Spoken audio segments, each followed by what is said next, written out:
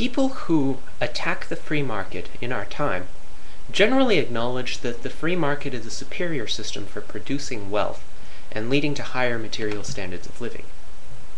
However, then they go on to ask the question, why is wealth a good thing? Why is it good to be prosperous?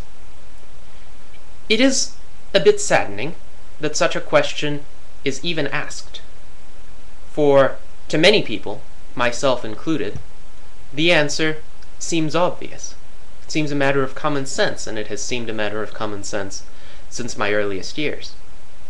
Virtually in every case where I have encountered somebody ask a question of why wealth is good, I have observed that that person has never truly experienced an absence of wealth, has never truly seen what a lack of the many good things we take for granted would actually entail.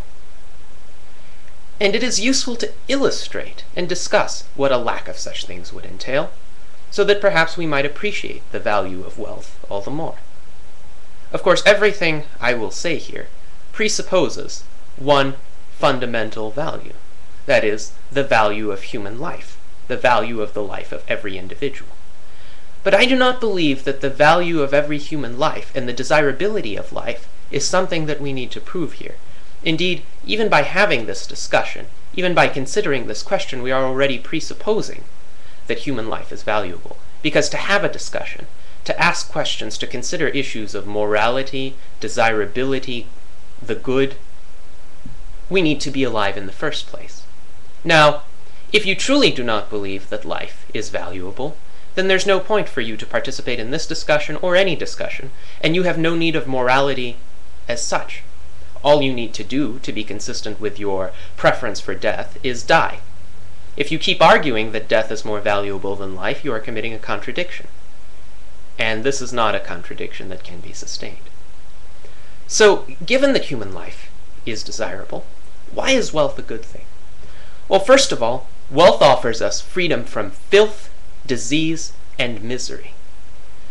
Most of us alive today were not around to observe the conditions of life even at the turn of the previous century.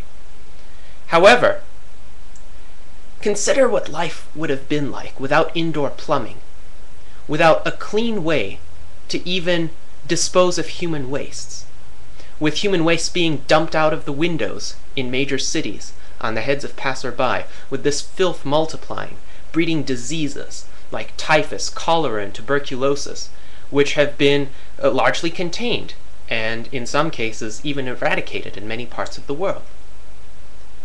Think about all the medical progress that was only made possible by the accumulation of wealth during the Industrial Revolution. Without the Industrial Revolution, without the major accumulations of wealth of that time, we would not have had antibiotics.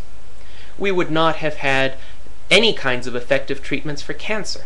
We would not have had effective surgeries. The death rates in many hospitals in pre-industrial eras were up to 90%, if not more.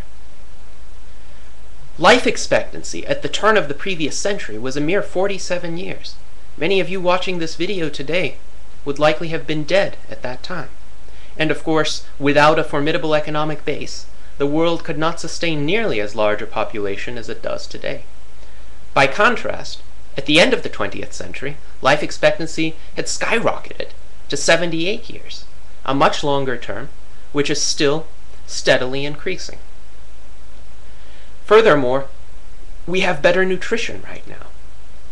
In 1776, writing The Wealth of Nations, Adam Smith boasted how the English common laborer had it so much better than the French common laborer, because the English common laborer could afford to eat a dose of fresh white bread every day, and could afford to have a shirt on his back, whereas the French common laborer could afford to do neither.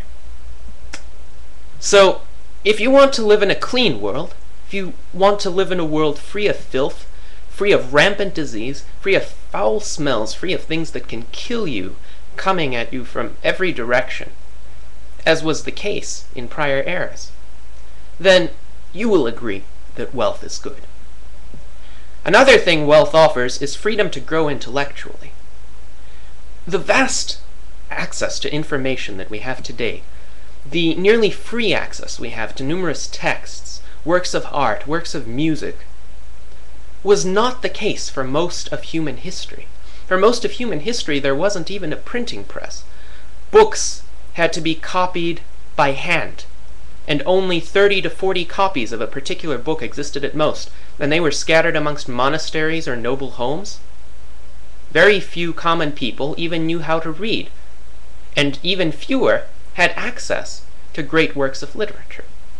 Today, over 1,000 new books have been published in the United States alone. And the wealthier a country is, the freer it is, economically and politically, the more books are published, the more works of art are made, the more works of music are made, the more freedom people have to grow intellectually or spiritually or emotionally. Why this is a bad thing in anyone's mind, I have no idea. Furthermore, commerce and the wealth that results from it makes us more moral people. It leads to greater tolerance among individuals of diverse religions, philosophies, worldviews. This has been known for at least 3 centuries.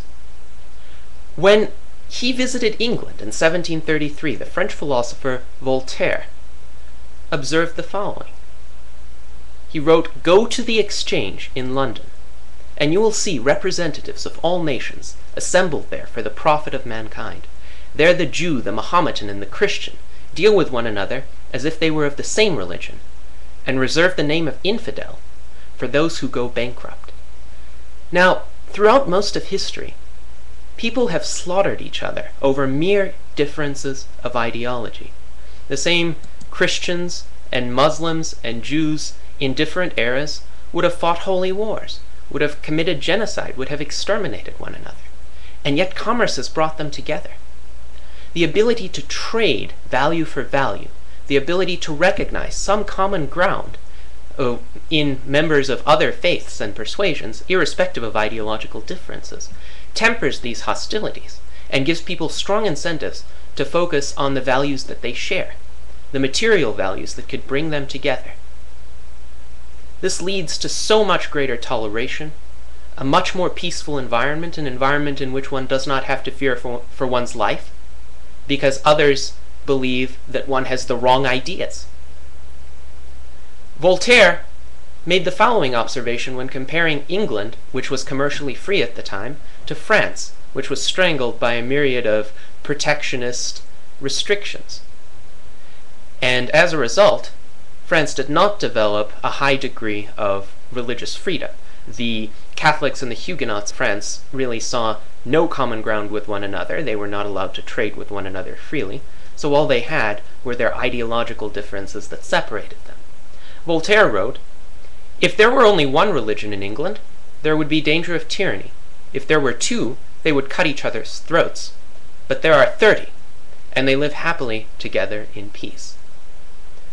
The only reason why religious toleration was even made possible in England, and why it subsequently has spread to the rest of the world, was because commercial freedom made it possible for people to find ways to interact with one another in a non-hostile, non-confrontational manner, to trade instead of to fight. And this really is the basic alternative in human relations.